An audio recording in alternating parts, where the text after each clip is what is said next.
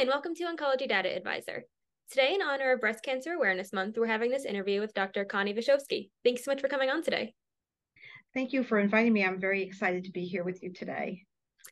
So as you said, Kira, I'm Connie Visovsky. I am a professor and the Endowed Chair in Nursing Science at the University of South Florida in Tampa. I've been studying peripheral neuropathy since it almost seems like my whole life, but I want to say since a little before 2000, the year 2000. So it's been a passion of mine for a long time. As a nurse practitioner for many, many years, I saw patients have peripheral neuropathy and have to live with it over time. And we saw them go from perfectly functional people to having trouble with their activities of daily living and quality of life. And that really struck me because as a nurse practitioner, I kind of saw patients really in more of the acute care setting. But when I started seeing people in follow-up, that's when it really hit me how much peripheral neuropathy impacted their lives. Mm-hmm.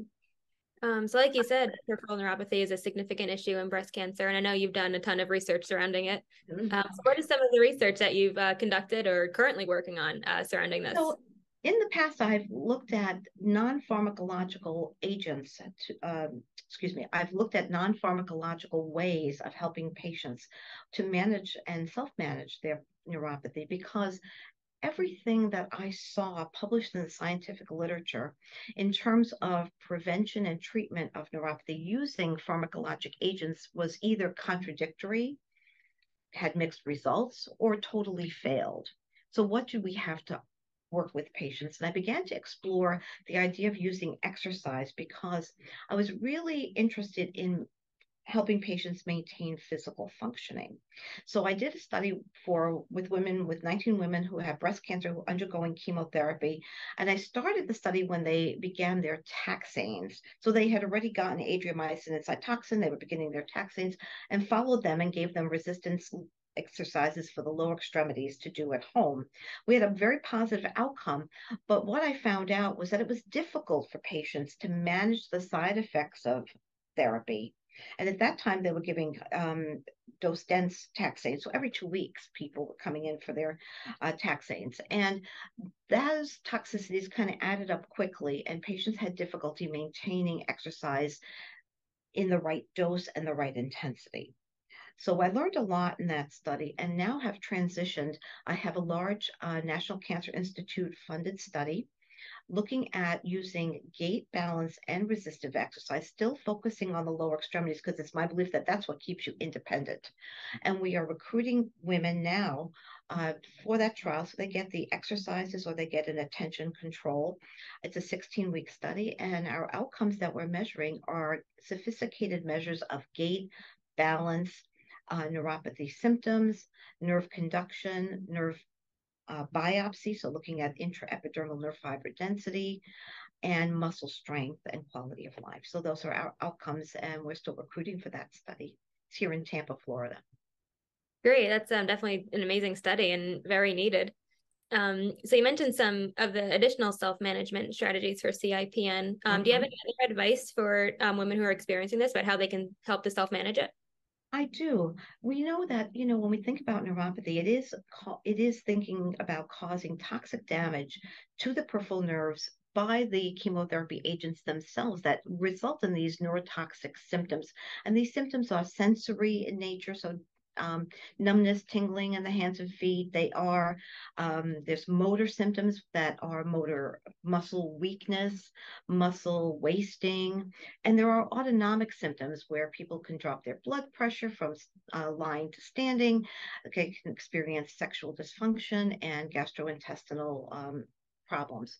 And this occurs in about 60 to 80% of women who receive taxanes for chemotherapy. And the more exposure you have to these therapies, as I mentioned with the dose-dense therapies, the higher severity and the longer you have those symptoms. So in 2020, ASCO published their clinical guidelines, and they have no recommendations for prevention of chemotherapy-induced neuropathy, and only duloxetine is supported for decreasing neuropathic pain. There is limited and contradictory evidence for things like anticonvulsants like gabapentin, pregabalin, tricyclic antidepressants, topical lidocaine, and we really want to avoid at all cost opioids, which are inappropriate for neuropathy. But in terms of non-pharmacological therapies, there was a 2022 publication that was a systematic review and meta-analysis that looked at some non-pharmacologic therapies that patients could engage in and found that the most beneficial effects were seen by in exercise. But I will tell you there are some benefits to acupuncture in terms of pain relief, in massage of the lower extremities and the hands, and in foot baths. In fact, we do hypothesize that, especially with the taxanes, that neuropathy is caused by damage to the mitochondria, which are the energy-producing parts of the cell, and also by the drugs actually reducing blood flow to the peripheral nerves. So by giving a foot bath, a warm foot bath, you can increase blood flow to the peripheral nerves. And that's what I postulate that exercise does. And the European Society of Medical Oncology also did a exploration of this, and they found that exercise actually had level 1 quality evidence. And some of the studies are also mixed, and these are mostly because of bad study designs, quite frankly. And so in self-management, exercise remains the most studied and the self-management strategy with the most evidence. So in that 2022 publication that I mentioned earlier, that was a systematic review and meta-analysis, this is a study that looked at 13 studies and found the strongest evidence for physical exercise to reduce neuropathy severity. And one study even found positive evidence for glutamine supplementation. Again, we still need lots more work in this area before we can say there's any kind of gold standard recommendation. Mm-hmm.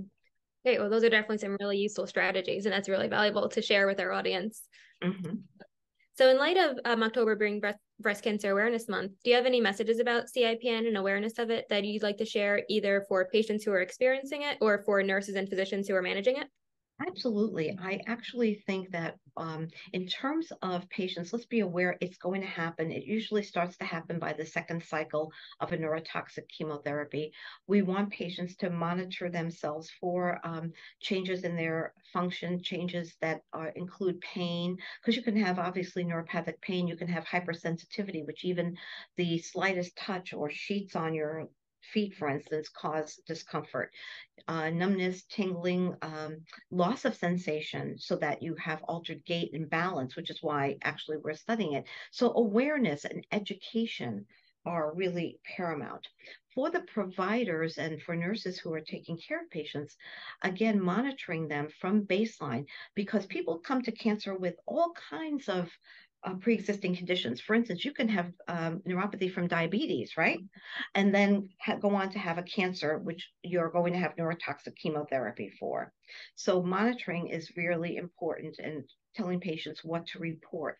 And then for providers to stay away from these non-proven therapies, therapies that are not evidence-based, because they cause a great deal of frustration in patients.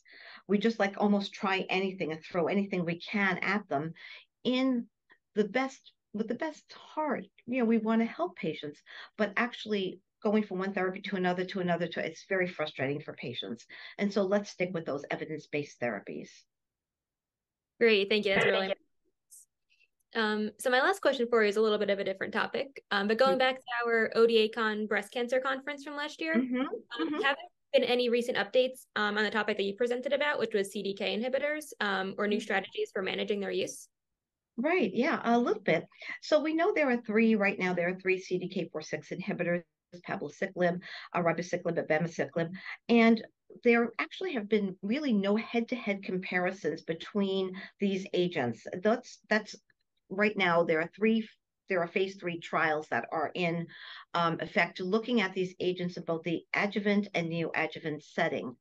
There's also studies now looking at biomarkers. So one of the new things is we expect to see resistance in the CDK4/6 inhibitors, just like we have to other chemotherapies.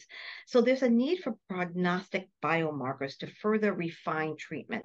In other words, if in some patients they have more increased activity to the CDK, RB1, EF2 pathways that are actually predict sensitivity of tumor cells to CDK4 inhibitors, we would use them more in those patients. So we're looking at right now biomarkers. The other new direction is looking at therapeutic drug monitoring. For many drugs, there is a therapeutic index for that drug. So we monitor serum levels or plasma levels of those drugs. And those plasma concentrations are usually have a predefined window. Well, we just don't have that for CDK4/6 inhibitors. And having that would be helpful in improving treatment outcomes and decreasing toxicity. So right now, that's also something that's needed in a new direction. We also are now looking at increased applications of CDK4/6 inhibitors in the HER positive breast cancer patients, because there's some kind of crossover between those HER2 and negative and HER2 positive patients that they may benefit from these drugs. Also looking at the use of CDK4/6 inhibitors potentially in patients who are triple negative, and also combining those CDK4/6 inhibitors with chemotherapy. And of course, in the pipeline are several new types of CDK4/6 inhibitors. So we'll stay tuned for all those new developments. That's great. Exciting to hear about all those new directions, and also great to hear about your research in CIPN as well. So thank you so much for coming on today to share all this information. Thank you, Kira. Thank you so much for inviting me, and I wish everyone a wonderful.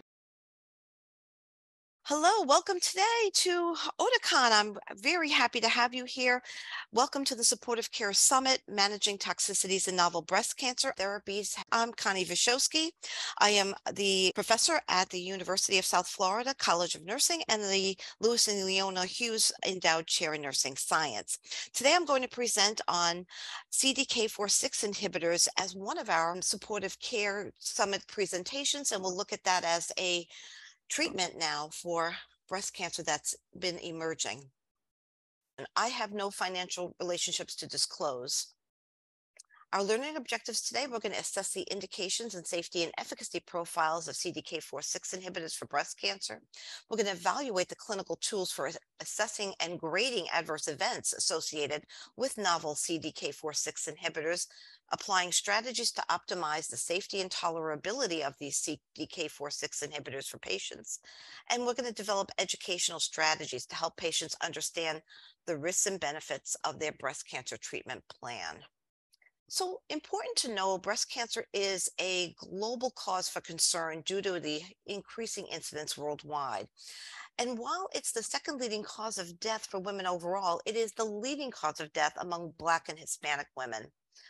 We also, in the past few years, have learned that breast cancer is highly heterogeneous morphology, and therefore a one-size-fits-all approach does not work for the treatment of breast cancer. We do need different therapeutic regimens based on the molecular subtypes. So as of January 1st, 2022, there were approximately 4.1 million women in the US living with breast cancer. The number of women diagnosed with invasive breast cancer is estimated to have been about 287,000 women in 2022. Of those women, about 164,000 are living with metastatic disease. We know that the usual statistics are 1 in 8 women will be diagnosed with invasive breast cancer, and 1 in 39 will ultimately die of their breast cancer. Also, when we see these recent increases in the rate of breast cancer, they're largely in local stage disease. And that's because advances in targeted therapies have greatly improved survival overall, and survival particularly in metastatic disease, specifically for hormone receptor positive and HER2 positive disease. So what I'd like to go into now is the basis for our CDK4/6 inhibitor therapy. So what is this foundation of the science for these therapies. So what we've come to find over years of treatment of women with invasive breast cancer is that the traditional endocrine therapies, chemotherapies have long been the choice. They've been pretty effective, especially for hormone receptor positive, HER2 negative breast cancer. However, we have a new understanding, as I mentioned already, that there is a heterogeneous disease. There's a lot of molecular diversity in breast cancer and resistance. This is the most important part. Resistance to endocrine therapy has been widespread and now has led to the development of targeted agents. We also know that cell cycle abnormalities are common in cancer because cancer cells evade the cell cycle, and it's how they proliferate and grow uncontrollably, the hallmark of cancer. And they've all long been considered a potential target for therapeutic treatments. We also know that giving targeted therapies has fewer toxicities and increased efficacy. So let's talk a little bit about the cell cycle. So when we look at the cell cycle, first of all, we know that these cyclins, especially cyclin D, is important in cell cycle progression. We also know another major player is this retinoblastoma protein. And when it's phosphorylated, so when this P group is added, when it's phosphorylated, that means it's activated. And in its activated state, when it loses its tumor suppressor capability. So cell cycle progression, again, is regulated at specific checkpoints by these cyclins and associated cyclin-dependent kinases. Remember that unphosphorylated retinoblastoma protein represses the cell cycle. If it's phosphorylated, then it uncouples to this E2F, and then you get unrestricted growth, which is the hallmark of cancer. So we want to shut off those mitogenic signals that institute cell cycle division. And so by doing so, we can give those CDK4/6 inhibitors to do that. So that's how we see things happening.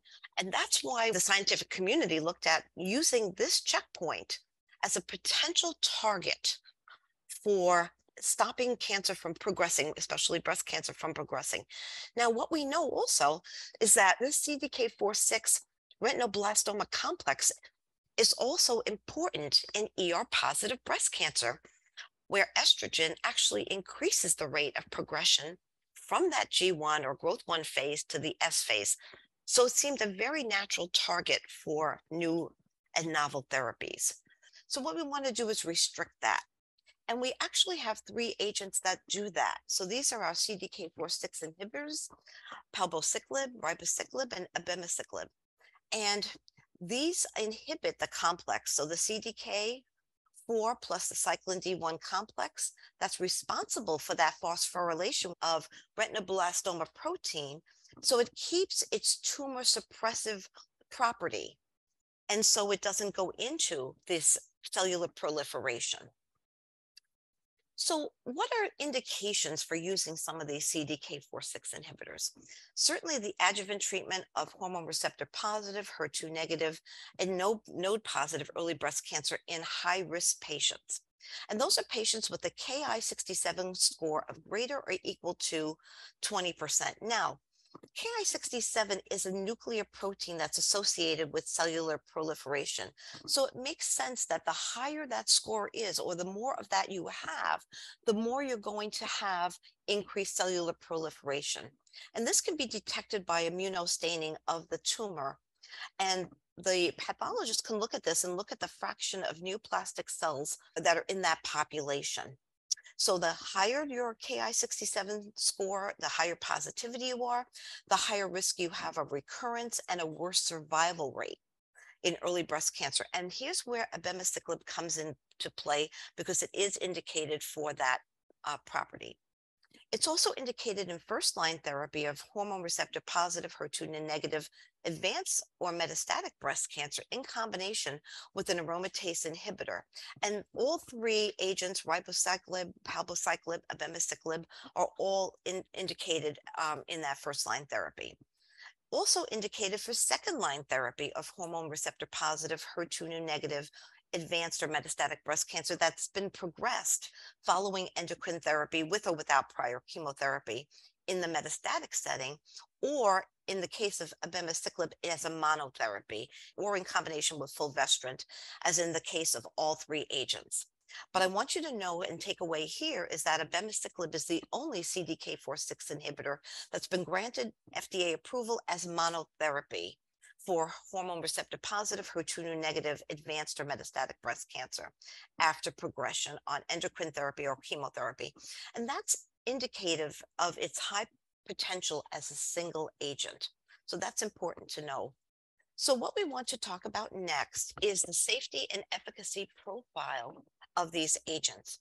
So beginning with the Paloma 2 trial, which was done for untreated advanced breast cancer, looking at the safety and efficacy, when we look at the median progression-free survival, when you give palbociclib plus letrozole, you have a 24.8 month survival as compared to 14.5 with letrozole alone. So that's a significant difference in median progression-free survival.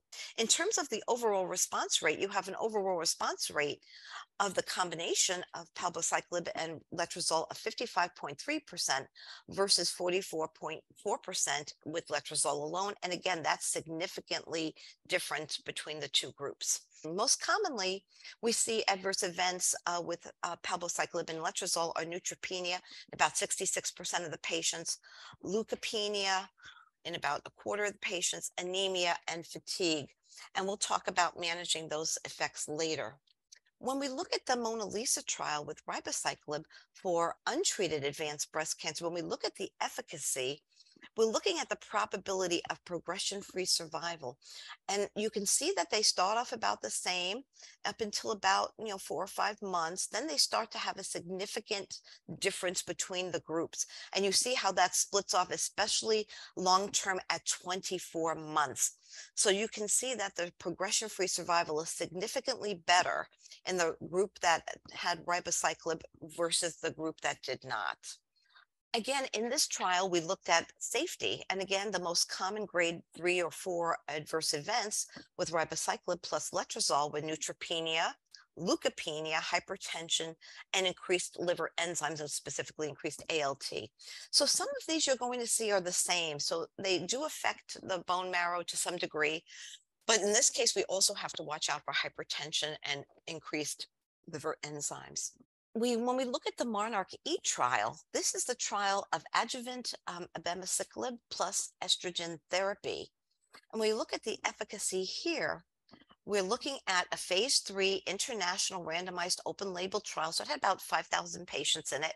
So women or men with high risk node positive, hormone receptor positive, HER2 negative, early stage breast cancer, whether or not they had chemotherapy, pre or postmenopausal, and so on.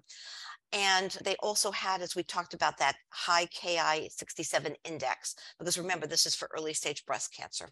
So abemaciclib was given at 150 milligrams BID, so twice a day, for 2 years, plus endocrine therapy per the standard of care of the physician's choice. And this was given for 5 to 10 years as clinically indicated. And you can see each group had about a little over 2,000 patients in it, as compared to endocrine therapy of the physician's choice. The primary endpoint here is invasive disease-free survival, which makes sense. You have a high-risk group with early-stage breast cancer. We want to make sure it doesn't progress to invasive disease.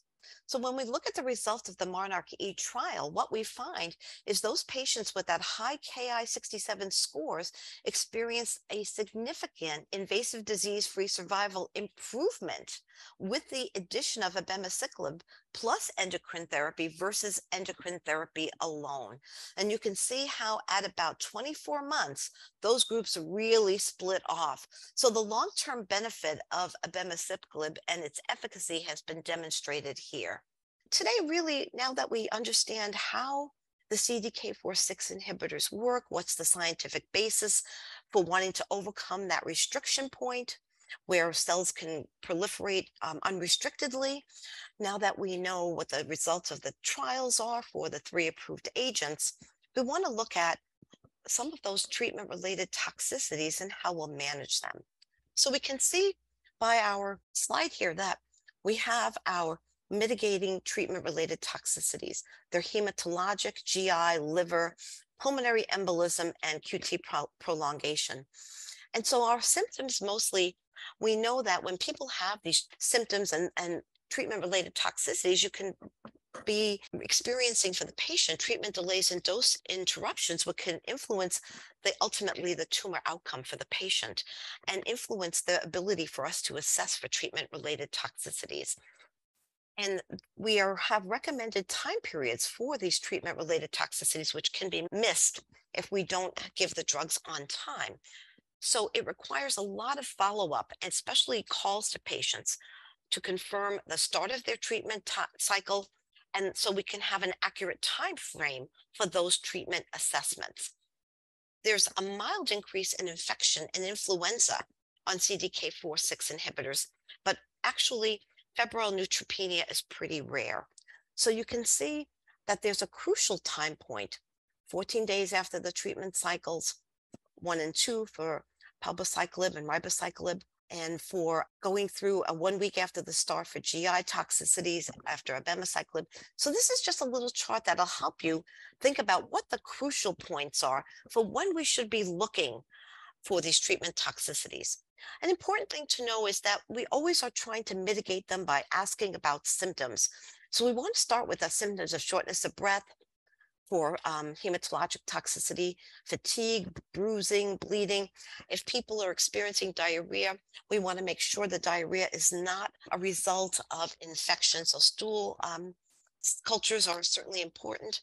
If infection is ruled out, you can begin your antidiarrheal agents, and the sooner the better. And we want to assess people for abdominal pain, fever, weakness, anything that might be indicative of infection. We see sometimes in the liver toxicity an asymptomatic rise in AST and ALT, and that occurs in about 2 to 4% of patients receiving palbociclib. In 2 patients who received palbociclib and letrozole in that trial, the hepatic failure and death were reported, so just in 2 patients. In the Mona Lisa study, there were grade 3 or 4 liver enzyme elevations in between 6 and 9% of patients receiving ribociclib and letrozole. In terms of pulmonary embolism, it's also rare, about 2% of patients, but we want to look for things like chest pain, shortness of breath, cough, tachypnea, tachycardia, and also the same things come with QT prolongation that can be associated with palbociclib and ribociclib. This is dose dependent. So we want patients who are eligible to receive a CDK4/6 inhibitor to meet the criteria regarding cardiac status. We have to perform an electrocardiogram at baseline, and to avoid any co-administration of other medications that can increase QT intervals. It's important to monitor serum potassium, sodium, magnesium, anything that's going to interfere, any electrolytes that are going to interfere with the QT interval. And we do that especially in patients who have diarrhea or vomiting, as QT interval prolongation increases with the declines in any kind of electrolytes. And I've tried to put things in, when I show you these slides, in several ways. So one is to look at these critical time points, and one is to look at reading the scientific literature in preparation for today. What is recommended? So overall, we want to do monitoring of the CBC, liver function tests, serum electrolytes, and a QT interval. And so you can see for abemaciclib and ribociclib, it's day 1, day 14 for cycles 1 and 2, and day 1 for cycles 3 to 6. And palbociclib, day 1, day 15 for cycles 1 and 2, and day 1 for cycles 3 and 6, and as indicated. And as I said, that kind of is different than the other slide, which shows us the crucial time points. Why? Because this shows us a baseline. If you do it on day 1, we have something to compare it to, and I think that's pretty important. In terms of liver function tests, when we want to look at those again for abemaciclib and ribociclib, again, days 1 and 14 for cycles 1 and 2, and day 1 for cycles 3 to 6. And then as indicated, does the patient have right upper quadrant pain? Do they have any jaundice? Do they have anything that indicates liver function problems? Looking at the electrocardiogram for QT intervals for ribociclib, again, you want to have a baseline before treatment. Then looking at day 14 for cycle 1, day 1 for cycle 2, and then again as indicated. as patients, their symptoms progress or not. And serum electrolytes we do throughout therapy, and we do them not only for ribociclib, but mostly for all patients, and then as clinically indicated. We actually assess and grade adverse events by looking at the NCI, the National Cancer Institute's common toxicity criteria for adverse events. And what's nice at looking at some of these toxicities is that when you look at things like blood, serum levels, electrocardiograms, it's very quantitative. And so it eliminates one of the problems with the CTCAE, and that is some of the more subjective categories, like neuropathy, for instance, has much more subjective grading when you look at things like deep tendon reflexes. So these are pretty quantitative. And you're looking at grade 1 with a, for neutrophils with a less than the lower limit of normal of 1500, and then grade 2 and so on. And again, we want to be able to look at the patient's blood work, be able to give them the accurate grading, and be able to consult with the oncologist, with our oncology team, letting them know when patients hit more of a grade 2 and what we might be doing about that, and to look at the trend of these counts and not just in isolation of what's today's platelet count, for instance. And that's happened to me many times, where I've had patients as an advanced practice provider that have had a normal platelet count, but when I look back, the trend has been decreasing over time, and it's not been noted anywhere in the patient's notes. So it's very important for us to look at trend over time. And as I said, febrile neutropenia is rare, but that's how we want to grade our events, by looking at the CTCAE, following it closely, and grading it accurately. So neutropenia, generally with a CDK4/6 inhibitors, is managed by dose interruption and dose modification, while we would continue endocrine agents. If neutropenia occurs, then the inhibitor should be held and resumed at the next lower dose level. And I'm going to show you some of the dose reductions that are recommended in the scientific literature. If neutropenia does coincide with pancytopenia, so now you're having not only neutrophils affected, but you're having your red blood cells affected and platelets affected and so on, you want to institute a bone marrow biopsy to detect possible cancer infiltration of the bone marrow. In terms of dose reductions, the recommendations are in combination with endocrine therapy are as noted here on this slide. So you start with your recommended, starting dose, and that's listed here. So it's 125 milligrams daily for palbociclib, ribociclib 600 milligrams daily, and abemaciclib 200 milligrams twice daily. And you look at the dose reduction, it's down to 100 for palbociclib, 400 for ribociclib, and 150 twice daily for abemaciclib. And then the second dose reduction is even another like 25% less than that. So you see 75 milligrams for palbociclib, ribociclib at 200, so half of the first dose reduction, and then less than go to 100 milligrams twice a day for abemaciclib. So that's the guidance for dose reduction, and that'll apply to some of you that are advanced practice providers, but also you caring for patients at the bedside, especially if you're teaching patients, making sure that they know what dose to take, when their dose reduced, how to take it, and making sure they're compliant with that as we monitor their blood work. When we look at diarrhea, we want to look at the number of stools per day. So looking at an increase of less than 4 stools a day over their baseline. So most people's baseline may be 1 to 2 stools a day or less. And of course, some patients may have an ostomy, so we have to look at ostomy output as compared to baseline. And it increases to grade 2 by the number of stools per day. So here's where some of the, I'll say a little bit softer assessment comes in. And what is grade 4? What is life-threatening consequences or urgent intervention? Well, of course, the patient becomes so dehydrated, their skin turgor is poor, they have confusion and other signs of electrolyte abnormalities that are very severe. So, here's where you have to, put your thinking cap on and kind of put the whole picture together of what the patient is how many stools they're putting out, what they're eating and drinking, what they look like, what their skin turgor looks like, what their vital signs are, what their labs are, to decide if they are a grade 4. But hopefully we are intervening way before that, so we don't ever get to that point. Because diarrhea should be managed proactively.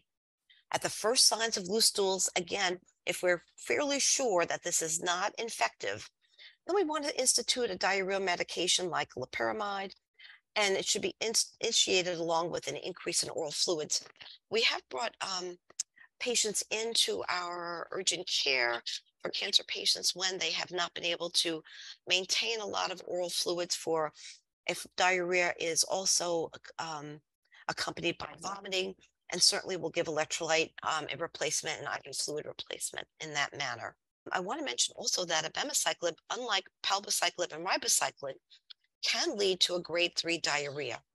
In the Monarch 2 trial, grade 3 diarrhea occurred in about 13% of patients treated with abemaciclib. So it's something we should be monitoring throughout. So again, this is just another visual of how to go along with going through how we're going to treat and manage diarrhea, especially with abemaciclib. So in grade 1, we'll continue with the same dose. We'll encourage oral fluids. We'll institute loperamide. In grade 2, if that doesn't resolve within 24 hours back to about a grade 1, we'll suspend the dose until we have resolution. There's no dose reduction required. When we start getting to grade 3 and you have persistent or recurring diarrhea, resuming the same dose despite all the supportive measures, then we'll suspend the dose until the toxicity resolves. And at grade 3 or 4, again, we'll suspend the dose and resume at the next lower dose. So this is a good guide for clinicians and patients. In terms of liver toxicity, this is kind of a busy slide, but this is the CTCAE's recommendations. And so it looks at all the different liver markers, so alkaline phosphatase, ALT, AST, bilirubin, GGT, and signs of hepatic failure and portal hypertension. And what you're looking for is, especially in the first few, you're looking at the upper level of normal. And you're looking at that, the increase from baseline and all these grades, grade 1, grade 2, grade 3, and grade 4, and grade 5, obviously being death. We don't want that. So we want to make sure we're looking at, again, quantitatively, what's the patient's baseline liver enzymes? What does it look like at baseline? And how much increase are we seeing? And if we're seeing that increase from grade 1 to grade 2 to grade 3, what we're going to do about it at that point. And so we don't want to have a drug-induced liver injury. So we want to make sure that we're monitoring these, especially as I noted earlier on the slide, that we have baseline and we have progressive, as indicated by the scientific literature, how we go about assessing liver toxicity.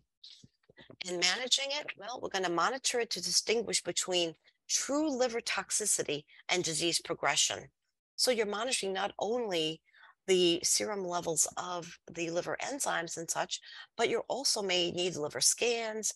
We may need an MRI. So we want to look at what's going on in the liver to rule out disease progression.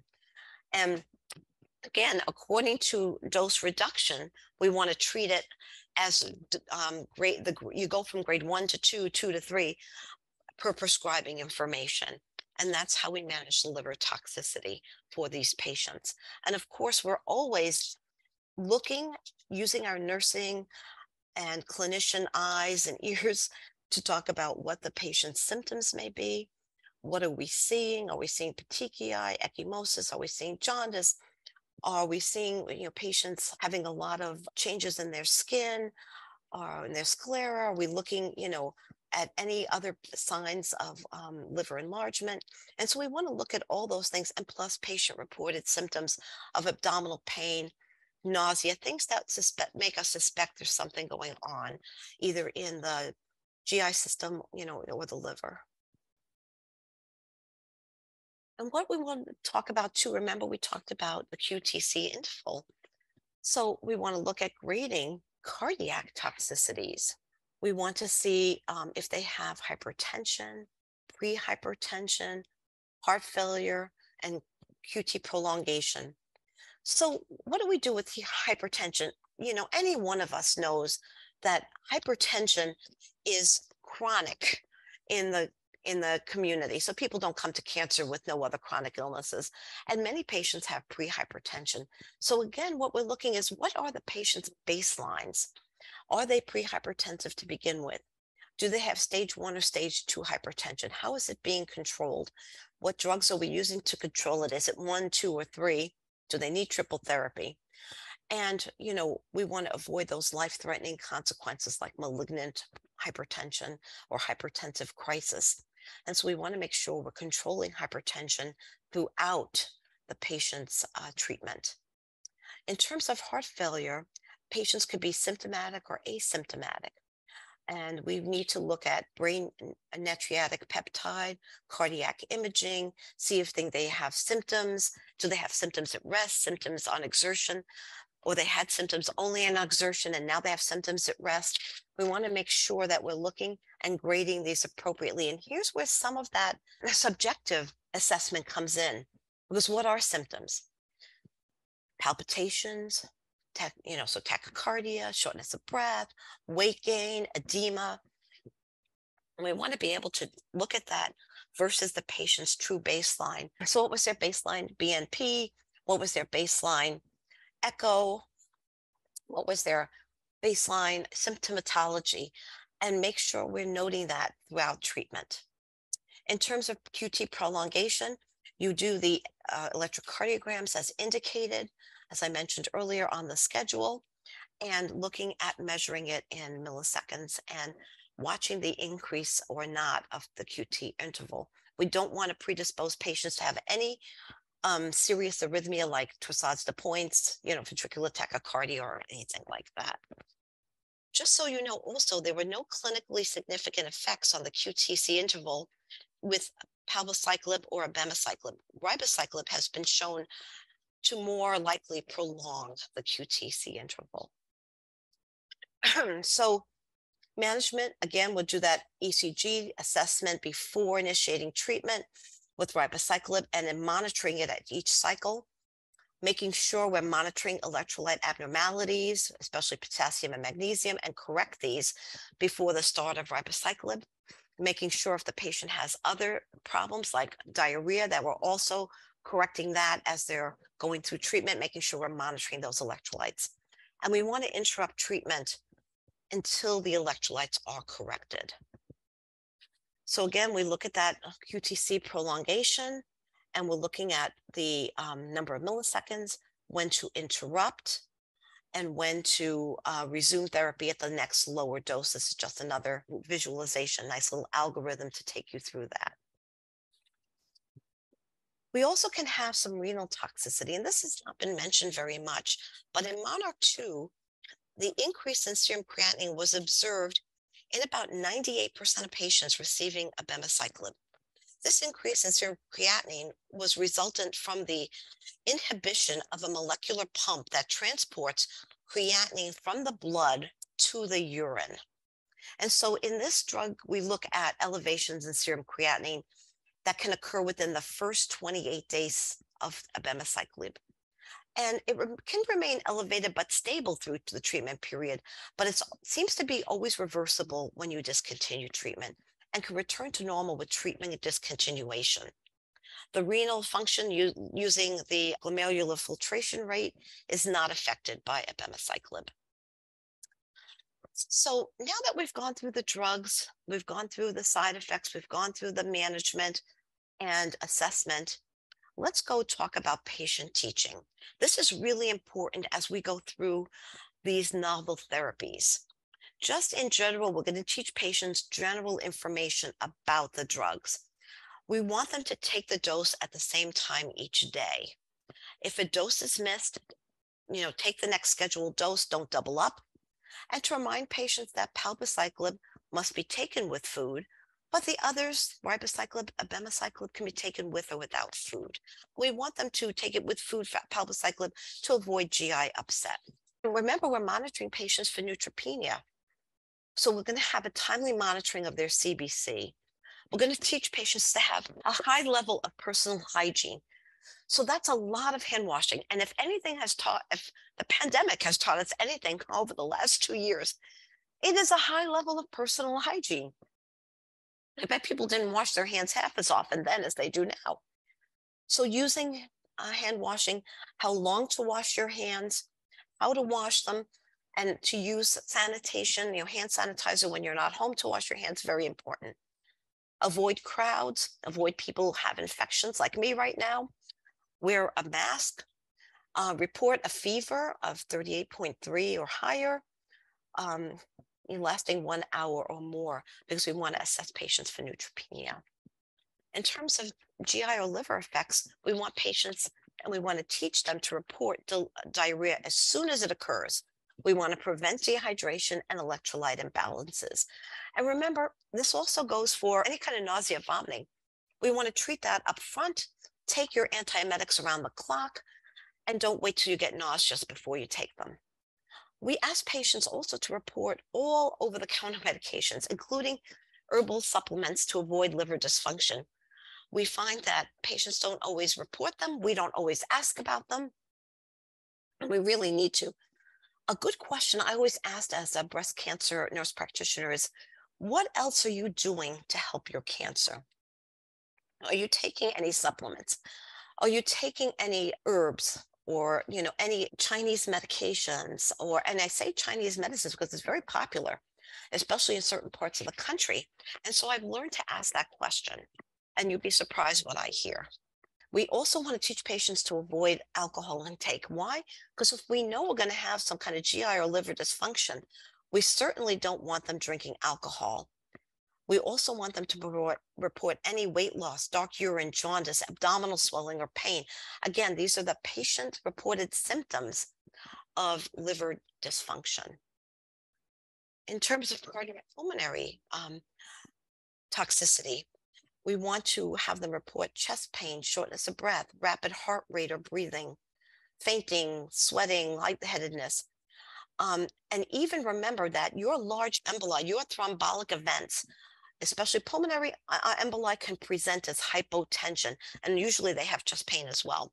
I want you to know that thrombotic events were observed in only 2% of patients receiving palbociclib and fulvestrant in the Paloma 3 trial, and grade 4 pulmonary embolism was observed in only 5% of patients treated with palbociclib and letrozole in Paloma 1. In the Mona Lisa 2 trial, it occurred in 2 patients receiving ribociclib with letrozole. So while it doesn't occur very often, we want to be attentive to it because it can be fatal.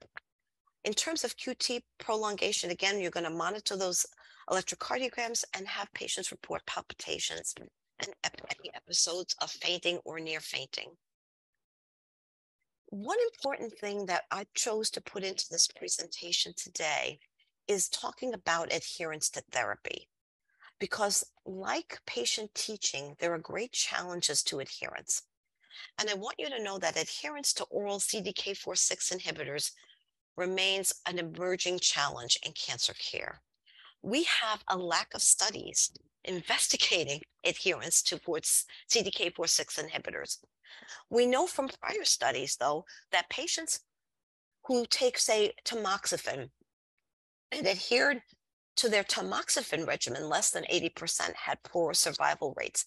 So if we transpose that data into the CDK4/6 inhibitors, remembering that if you don't have that inhibitor on board, your cancer cells can now enter that progression cycle and bypassing the retinoblastoma protein and begin to progress, then lower adherence must also logically result in a poor survival rate and a decrease in invasive-free, disease-free progression. So we want to educate patients on our proper dosing, which ranges, and it depends on the drug, from every 12 hours with abemaciclib to 21 of 28 days with ribociclib or palbociclib. And sometimes a patient may be having a second oral agent or an IM injection on days 1, 15, and 21 or monthly. So we have to make sure that patients are very clear on what they're taking, when to take it, how to adhere to it, what time to take it, the consequences of not adhering to it, and how to take their other medications as well. It's very challenging. We know that more than 50% of our newly approved anti-cancer agents with oral therapies in 2018. So now we have taken control out of our cancer realm, and when we can bring everybody to the chemotherapy clinic, and the patient and family have control over the timing, the dose, how often they take it, and adherence. And there's no gold standard technique to quantify adherence. I know that people use pill counts and other things, but we really don't have a gold standard. And while I said 80% is considered acceptable, but is this enough for molecularly targeted agents? We don't know. Will less than 100% adherence result in treatment failure or patient death? We don't know. So for cancer and other chronic illnesses, so you look at hypertension, diabetes, other things, barriers to medication adherence have been identified. So the cost, so your socioeconomic status, your health literacy, whether you perceive this a benefit or not, your social support for taking those medications, your psychological state, are you depressed? Can you take them?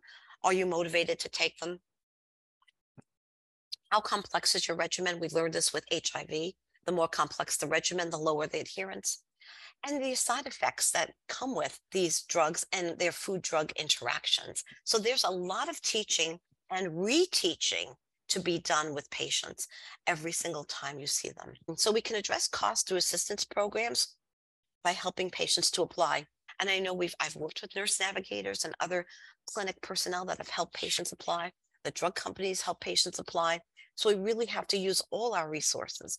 We want to make sure patients are doing timely refills, help them with memory triggers, alarms, pill boxes, using calendars.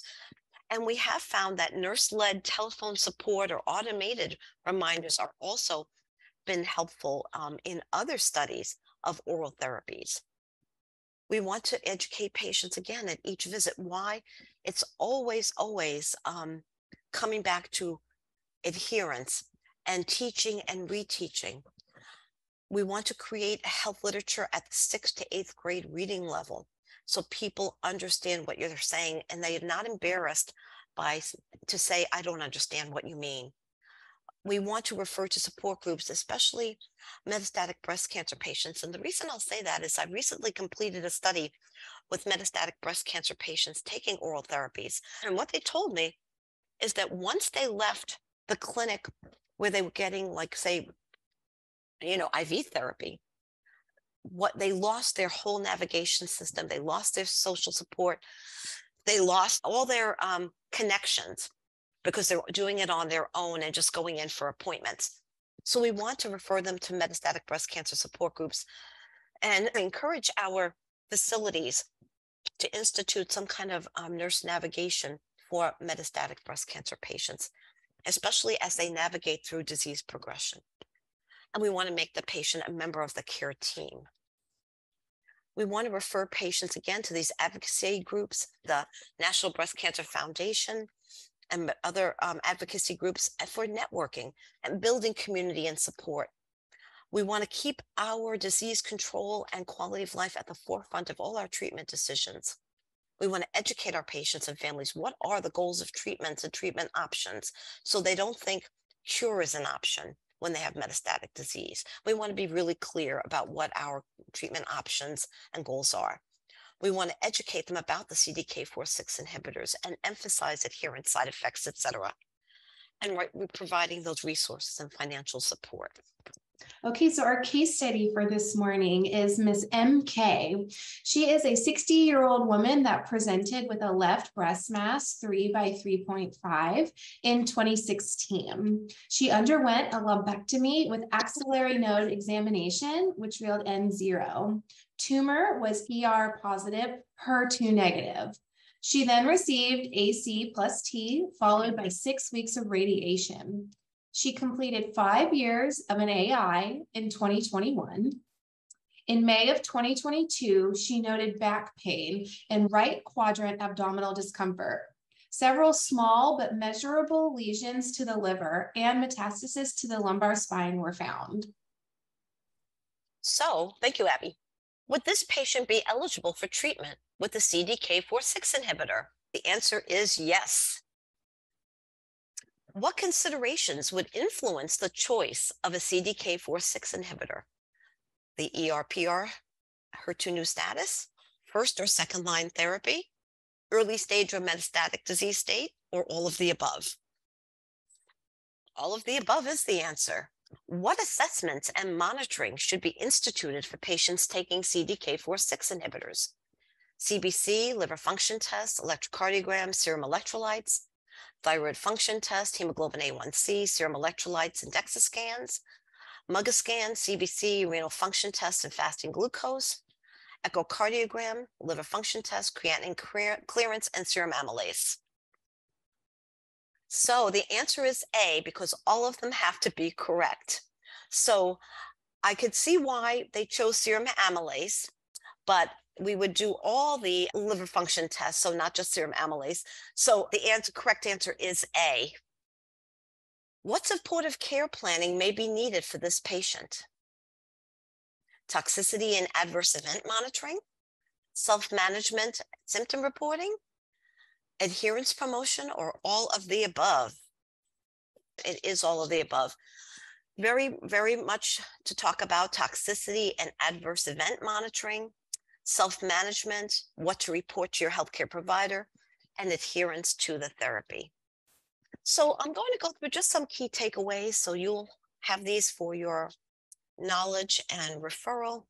So know that endocrine therapy is the first-line treatment in hormone-positive, HER2-negative metastatic breast cancer. But endocrine therapy plus the CDK4/6 inhibitor is the first-line treatment option in both de novo and postmenopausal women with recurrent hormone receptor positive, HER2-negative, or advanced breast cancer. And remember that we now can use abemaciclib for the high-risk population. Our plan of care includes patient and family teaching, all the expected side effects, reporting of adverse effects, self-management strategies, monitoring of all the complete blood counts, liver enzymes, electrocardiograms, patient symptoms. All this can prevent early detection of AEs. Remember, if patients are off the treatment schedule because of a dose delay or treatment interruption, we have to call them at home. We have to check how they're doing. So making sure we're on schedule for following up with patients. And strategies to enhance their compliance with treatment and monitoring intervals. Treatment considerations to be thought about in disease progression. What did the patient get prior to this? Did they get hormone therapy only? Did they get chemotherapy and hormonal therapy? And what response did they achieve? What's the extent of the patient's current disease? What's their performance status? What's the toxicity profile of what they're going to give them? And what we're thinking about for them with a CDK4/6 inhibitor. What patient and family education we're going to give them, because this is key to adherence and the best outcomes. And to remember that we need additional research regarding long-term treatment toxicities and adherence. I want to thank you for your constant attention during this time. The references follow here.